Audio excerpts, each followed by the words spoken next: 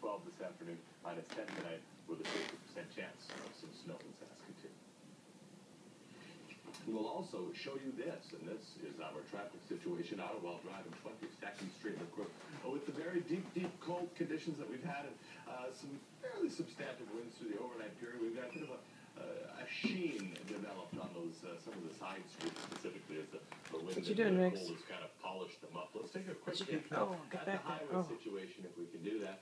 And here you see, in and around Saskatoon, we're actually doing not too bad along Highway 16, 11 all the way to Prince Albert, and then southward, as you can see, if we just clear this out, drag this up, hopefully.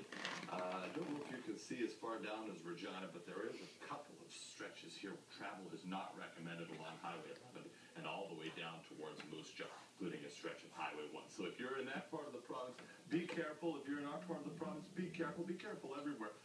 And if you find something that is not to your liking traffic-wise,